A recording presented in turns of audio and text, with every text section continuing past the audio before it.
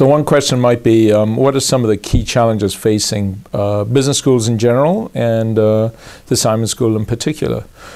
Let's maybe start with the Simon School. Some of them are somewhat obvious. The Rochester business community has been dealt a bit of a blow by the departure of some of the larger companies in the area, some of the more famous companies. And how do we meet that challenge? Well, first of all, I think some really good news is that there's some entrepreneurship that's really beginning to grow out of the embers, if you will, of some of those organizations. And some of those companies are beginning to bring on more and more people, which is just fantastic.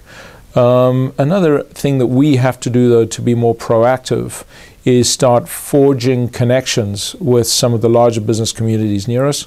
By far the most obvious one is New York City. We have a sort of fledgling operation in New York City that I really think we're going to have to get serious about growing over the next 5 or 10 years. We have a couple of master's programs there, but I think that's an interesting start. We could be doing a lot more than that. So that, I think, is our challenge at the Simon School. Let's talk a little bit about the sort of broader challenges of business schools in general. If you look at any numbers on, probably the most critical number is the number of people that have been writing the GMAT exam over the last 15 or 20 years.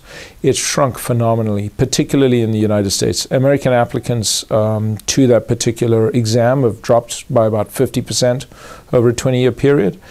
So that really leads one to ask some deep-seated questions about what the value is that MBAs are offering.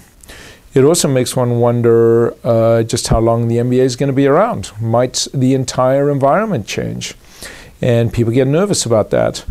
My personal belief is that the core underlying MBA continues to offer a very valuable set of tools for people doing the program, offer a very, very solid connection to industry. Industry loves the 2-year structure on an MBA program, so one of the directions many people have been moving is to try to offer value by offering a 1-year program rather than a 2-year program. And we do that for people that are interested. But American companies still love the idea of being able to, if you will, taste test people at the end of their first year before they bring them on for a full-time position at the end of their second year. So I think this full-time MBA program is going to be here for the long term, but we have to get better about giving value.